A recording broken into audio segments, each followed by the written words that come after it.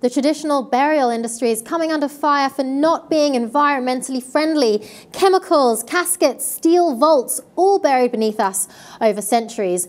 One company has come up with a greener and more natural alternative, a burial suit made of mushrooms that help the body to decompose. Well, there's around 22,500 cemeteries just in the US, and we're told there's around 90,000 tons of steel caskets and all sorts of copper, bronze, chemicals, formaldehyde that are used, and it's all going right beneath the soil. Obviously, this is an ongoing thing. We're always going to have to bury people, and there needs to be an alternative that's more sustainable. So mushrooms, apparently, a suit made of mushrooms that goes around you that helps the body to decompose naturally back into the earth, apparently is the answer.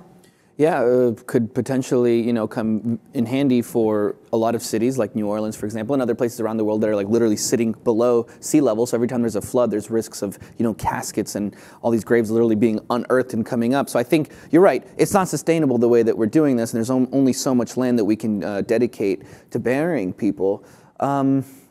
I've seen things on social media, like there's a thing where they can like wrap you up in something and then they put seeds in there and you kind of turn into a tree or something, which is also a pretty cool idea. I don't know if that's actually something people are working on. You can't trust these stuff you see on Facebook, but I think it's a cool idea. I don't know if I would necessarily want to do it, but I think it's cool. Well, there do seem to be a lot of alternatives now. The burial industry, the death industry, is trying to come up with different solutions, more sustainable ways of burying us, and also just more modern alternatives.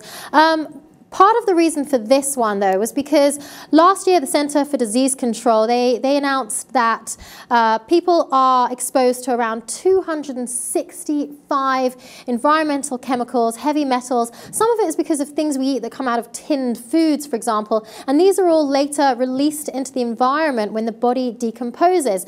So these edible mushrooms, strains of them, were tested by the founder of this company. They were initially tested on hair, nails, flakes of skin, and apparently the spores, the mushroom spores, right. They just loved them. They ate them up, and these can be later released back into the environment in a much more friendly way. So over 2,700 people have signed up already. Here's a quote from one guy, Dennis White. He's decided that this is for him. He said, "I'd request that my body in death be buried, not cremated." Incidentally, cremation also requires around 28 gallons of fuel to burn the body. So also a lot of carbon dioxide and other chemicals going into the air that are also equally bad for the environment. And he said that he wanted his energy content to get returned to the earth so that flora and fauna can dine on it in the way that he's been dining on flora and fauna. What if I want to preserve my body so that in the future when they're bringing people back, I could be good? Is there a way to preserve? Maybe they can make a soup for me made out of Cheetos and Funyuns, or McDonald's food, so I never go bad, Well, that's something that people are doing with ice cryopreservation, is preserving one's body. Yeah, so there's just different methods people are coming up with for either trying to revive them into the future or at least bury them into the earth in a more sustainable way. Here's a quote from the founder of the company, J-Rim Lee. He said, "For every person who uses the Infinity Burial Suit, there'll be many more who witness the choice to return to the earth and to use one's body in a beneficial way. Cumulatively, this will help create a cultural shift towards a cultural acceptance of death and our personal responsibility for environmental sustainability." So we're seeing a change in the way people view death, in the way people bury each other, or in the way that we might look at how we might go on with cremation or stopping cremation or cryopreservation. But for now, mushrooms apparently could hold the answer.